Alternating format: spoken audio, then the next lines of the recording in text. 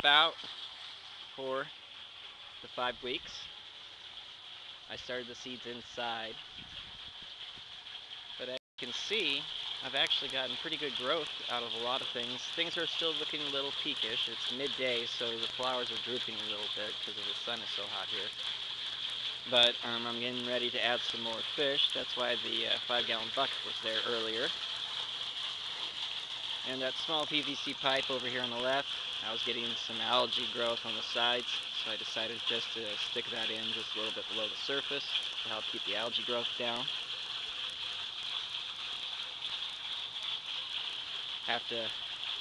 I'm just very surprised with my yard beans. They're growing pretty well. I'm going to actually have to put some string up the top there to allow it to grow.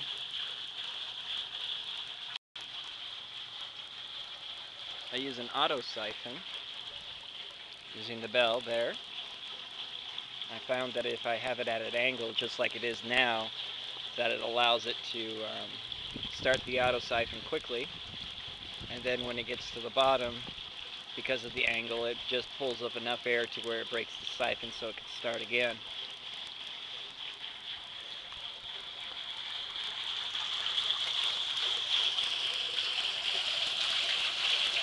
I'm using a aerator bar.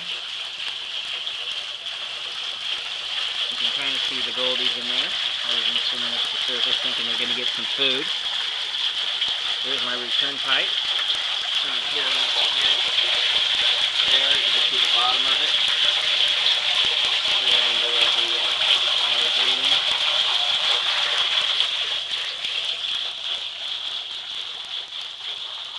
Not bad for her system, I think. I'm going to add some more to the side here in a little bit. I'm going to add